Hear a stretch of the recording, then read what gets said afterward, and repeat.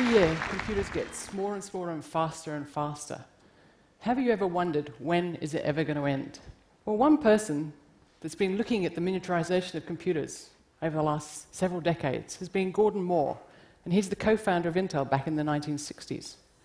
And he noticed that the number of components on a silicon chip double roughly every 18 months to 2 years.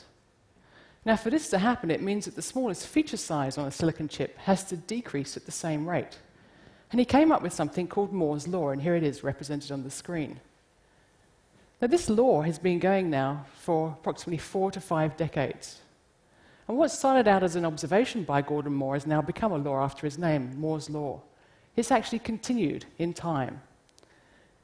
The interesting thing is that the industry has now set this as their roadmap of how to make computers smaller and smaller and faster. So you have multi-trillion-dollar industries, the semiconductor industries, pouring money in every year to try and beat that law. Until now, it's become a self-fulfilling prophecy.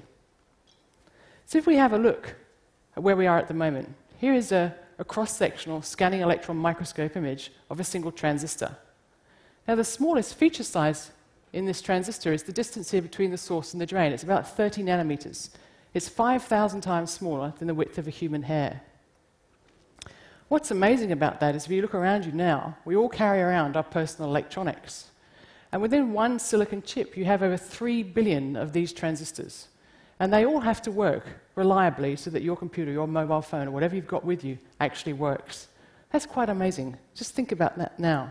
Everybody in this audience has got billions of transistors. There are trillions of transistors in this room. Well, one of the nice things about Moore's law is you can actually predict with time what's going to happen. And eventually you'll see out here, in roughly 2020, less than 10 years away from where we are now, the size of a transistor will get down to the size where it's a single atom. That's the smallest component of nature. It's very difficult to imagine that you could make a transistor any smaller than that. But this is the world of digital information. So let's just understand how that transistor works. Here we have a silicon substrate. That's what the transistors are made of. And above that, we have an insulating oxide and then a metal gate. And what we do is we apply a positive voltage to this top gate here. And that sucks up, attracts all the electrons that are in the silicon up towards this gate. But they can't get there due to this insulating oxide. So they form this two-dimensional sheet, which forms a conducting channel between source and drain, and that turns the transistor on.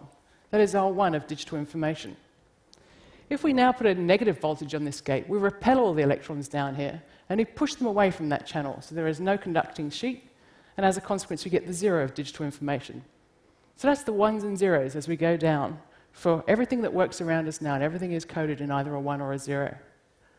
Now, what happens as we go smaller and smaller in size is we actually cross over from what we call the classical age to the quantum age. And there things really start to change. In the classical world, we understand how things work. So if I had a tennis ball now and I was to throw it at a wall, it would hit the wall and it would bounce back, and I'd understand and I'd see it and be able to write equations of motions to describe that. But as I miniaturize things down, and you imagine that tennis ball being the electron in my transistor, if I made it very, very small and I threw that electron at the wall, instead of it bouncing back, it actually behaves more like a wave than a particle. And it can tunnel through the wall and it can come out the other side. Now, that's something that's quite scary. As we make our devices smaller and smaller, the wonderful world of quantum mechanics comes in. Electrons behave like waves, and they no longer go in the computer where we want them to go. So a lot of people have predicted that this would herald the end of Moore's law. But in reality, it's the start of something new. We're now transitioning to quantum mechanics. And if we control quantum physics, we could actually build computers in the quantum regime that are predicted to have exponential speed up over classical computers. Well, so one of the questions a lot of people ask me is, aren't computers fast enough already? Can't they do all the things that we need them to do?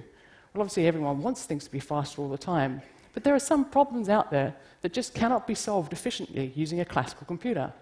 And one of those is something called the traveling salesman problem. So here we have a salesman. We want him to travel to lots of different cities, and we want to work out where the shortest possible route is. That sounds like an easy problem, but it's actually one of those intractable, exponentially hard problems. So here we have on the screen the number of possible routes that he can take as a function of the number of cities. It's something that grows very, very quickly. So by the time you have 14 different cities, there are now already 10 to the power of 11 possible routes that he can take. So if I take a classical computer, it works in the gigahertz regime, 10 to the 9 operations per second. And it can work out the shortest possible route in about 100 seconds. Well, that's no big deal.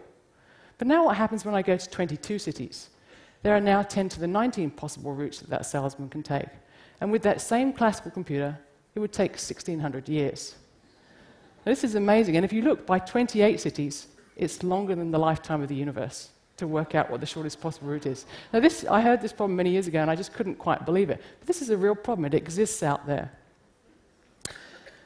So, how can we make a computer that can somehow solve those kind of problems? Well, we have to look at how a classical computer works. A classical computer is very fast, but it searches through all the possibilities one after the other, rather like a recipe. So if I was to write down a telephone number on a piece of paper and I'd forgotten whose telephone number it is, I would get my classical computer to start looking through all the A's and then all the B's and then all the C's, and eventually it would find whose number it is and tell me. If I wanted to go faster, I could put two computers onto the problem. Get one searching between A to L, the other between M to Z, and it would go faster. Go faster, I have three computers. Well, that's the digital world. If you could make a quantum computer, the actual calculations are done in parallel. They're all done simultaneously. Now, to try and understand this, I'm going to go back and describe what a classical computer looks like in my mind. So I'm imagining I'm sitting at the center of the Earth, and I'm pointing towards the North Pole. We've already heard a talk about the North Pole this morning. That's my 1 of digital information. I could also be pointing at the South Pole. That's the 0 of digital information. But in the quantum world, I can be pointing to anywhere on the surface of the Earth. I can be pointing to London, or I can be pointing to Tokyo. And as a consequence, I'm in what's called a superposition, partly up and partly down. And that's an electron wave function. That's the quantum world. I can be in both states at the same time. Well, now, how does that help me in calculations? Well, let's look what happens as I increase the number of quantum bits or qubits. That's what a transistor is called in the quantum regime. So with just one qubit, I'm in two possible states at the same time. If I now add another quantum bit, I can be in 4 possible states at the same time. If I add another quantum bit, I can be 8 possible states at the same time. So every time I add a quantum bit to a quantum computer, I double the computational power. So it's been predicted by having just a 30-qubit computer, I'll be more powerful than the world's most powerful supercomputer that exists. And if I could have 300 qubits, that would be more powerful than all the computers in the world connected together. Now just stand back for a second. 300 quantum bits or qubits compared to 3 billion conventional transistors. That's really the power of quantum computation. So let's consider some of the problems that quantum computers can solve for us. Well, one of the first things that people realize is that it could actually be useful for data encryption. Now, data encryption relies on working out what the prime factors of a large number are. So we have 2 prime factors, and to remind you, a prime factor is a number that can only be divisible by itself or 1. If I times these 2 numbers together, it's a very easy problem for a computer. You can work out the answer in your calculator in seconds. But if I want to work out what the prime factors of a large number are, it's actually a very difficult problem, rather like the one I've just showed you. This underlies, the difficulty of the problem underlies data encryption. So what we do is we encode our information in a very large number, and we give somebody one of the prime factors as a key so they can decode the information on the other side. If they don't have the key, though, they have to work out what the prime factors are, and that's very difficult. So to give you an example, very recently they've broken the code in 2010 of RSA 768. That's a 768-bit number, and it took them 3 years using the most powerful classical computers that existed. Now what they're encoding is a 1,024-bit number, and using those same classical computers, it will take 3,000 years. If you had a quantum computer, it could solve it in minutes. So there's an example of how quantum computers, when they realize, are going to change the way that we do computing. Let's look at some other examples. So I've talked about data security. Another thing that quantum computers are great at is searching large amounts of databases, large amounts of information, or for modeling systems where there's lots of variables. So we can start to imagine climate modeling, modeling the economic system. We can start to imagine how chemicals form, how reactions form, how new things start to evolve, how the human body forms. Where quantum computation will take us is something we just don't know, but it has huge potential.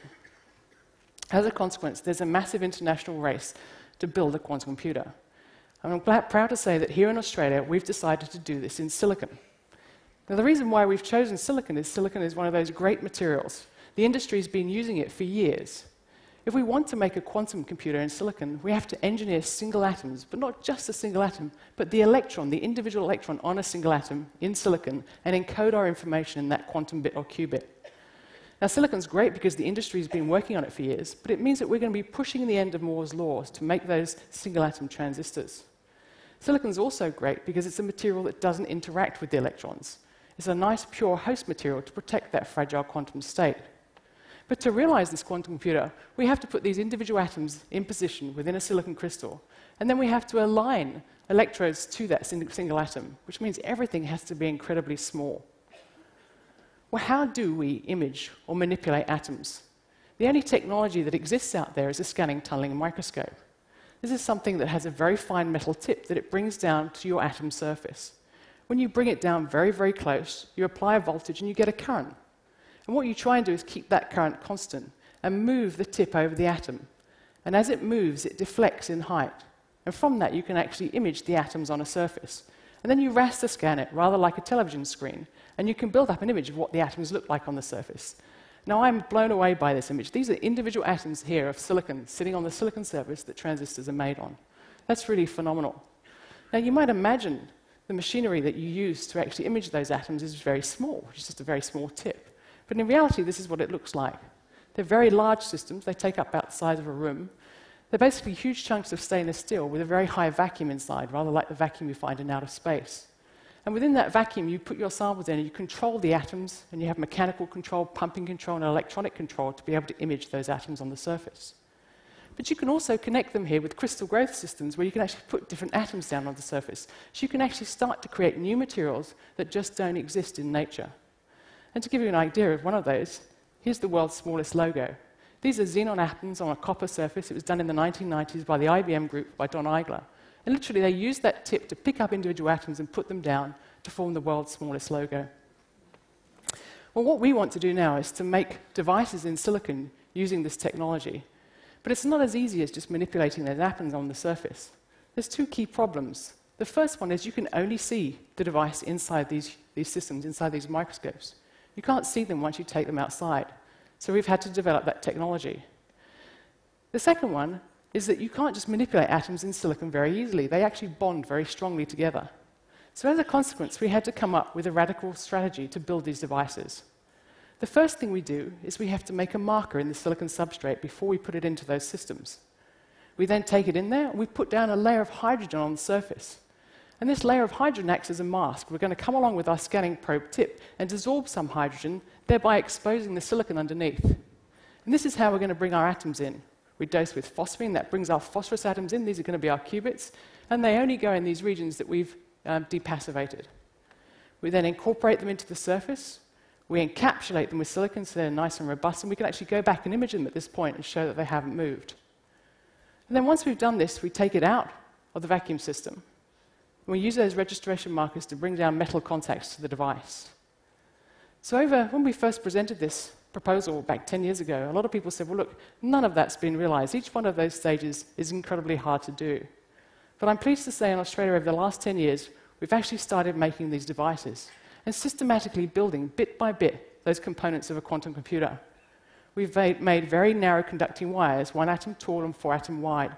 They're very similar to the copper wires that you have in conventional transistors. We've made the smallest precision transistors, where we've been able to watch individual electrons hop on and off an island of phosphorus atoms. We've been able to move to 3-dimensional architectures, and for me this is amazing. All the transistors we have at the moment, all the electrons travel in one 2-dimensional plane. We don't use the Z direction at all. So we found a way that we can actually make vertical transistors, and this is something we're going to use for our computer architecture, our quantum computer architecture.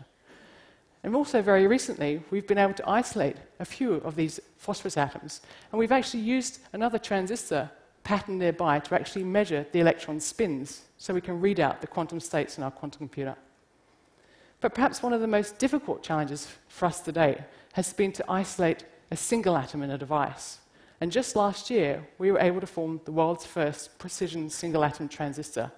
So that really is an individual phosphorus atom sitting in the silicon substrate, where we've aligned these electrodes to it, taken it out of the vacuum system and made contact to it.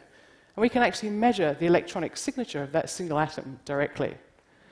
So rather like the human beings in this audience, we each have a well-defined identifiable fingerprint. A single atom also has a well-defined identifiable fingerprint.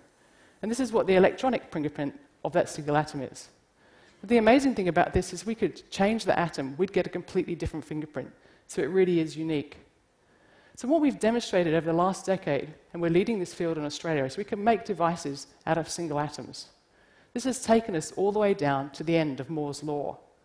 So the question now is that the end of computing? And what I'd like to leave you with today is the thought that it's not the end, it's just the beginning. So instead of miniaturizing transistors over the last 50 years, we're now going to start from the bottom, and we're now going to start to build quantum computers where we add individual qubits one at a time. Every time we add a qubit, we double the computational power. So that's the international race to try and build a large-scale quantum computer that can do calculations you simply cannot do with the classical computer. And I'd like to leave you with the outstanding group of people that I've got working with me in Australia to achieve this dream. So thank you.